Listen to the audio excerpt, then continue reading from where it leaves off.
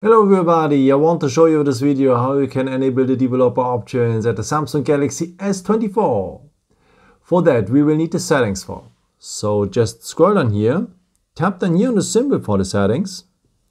Then you need to scroll down to the very last point, about phone.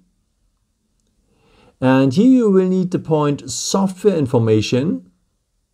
And finally we will need now the build number. And you have to tap that build number now for 7 times. Below you can see already a countdown. And then you see maybe that you have to enter a PIN code. In case of that, it's just the phone PIN, so the one to unlock the screen right now. So in my case, that's 4 times the 1. Please take yours, go and continue or done. And then we have finally a developer for the phone. But we have to find the developer options right now.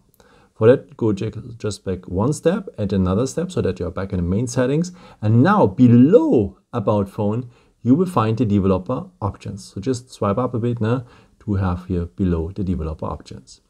Okay, now you can do the stuff you wanted to do, maybe to enable the USB debugging or the stay awake mode or so much more.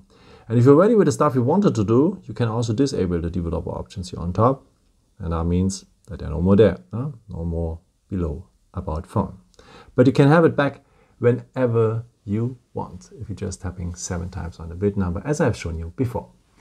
Yeah, I hope I could help you with this video and answer your question. And yeah, maybe if you want, you can leave me a nice comment or give me a thumbs up. That would be very helpful for my videos. Thank you so much for.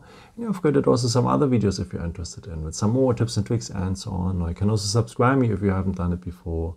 Thank you so much for your support, and yeah, maybe until next time. Ciao.